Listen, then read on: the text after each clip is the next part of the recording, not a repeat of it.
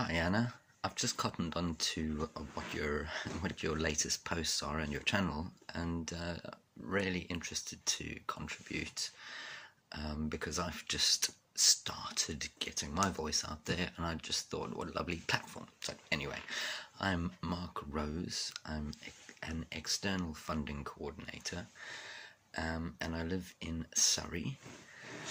And my angle on things at the moment is, this feels like a massive culmination of things that have been planned for, centuries, millennia, the control of people. And I honestly feel like this is a bit of a kind of an apocalypse type scenario happening in front of us. And so for me personally, now isolated, like most of us, really just getting a lot of information from YouTube, and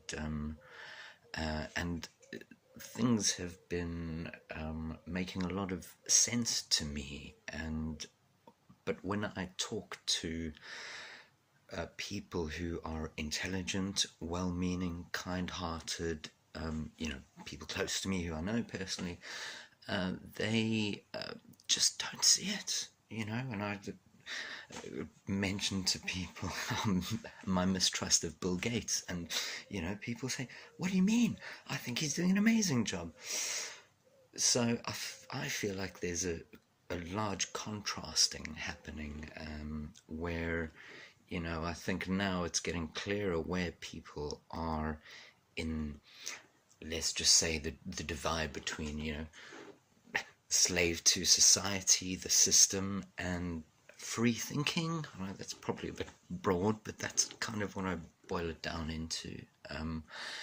And for me, it's, I can see this pairing off of, or not pairing off, but division of people, and I feel like I have so much less energy, and in fact zero energy, to give to people who I feel are just drifting away into this acquiescence, slavery, and it's actually becoming increasingly hard to talk to them about it. And so, whereas on the other hand, I see people really flourishing, and and for instance, people who maybe haven't looked at society in conspiracy terms, lots of people with mental health issues, lots of people with work stress issues. I think the working from home, the isolating, the time that people have been allowed to focus on themselves has been really beneficial for a lot of us. And to me, that kind of also shows part of the contrast of, I know this is a challenging time for everybody, but like any challenging time, it's what you make of it. And it's so much clearer that I want to share my energy and my conversation and my time with people who feel that they can benefit from this and actually bring something to society, and be part of the solution, if you will. My honest view is that society, as we have experienced it through all of our lives, is actually crumbling. I've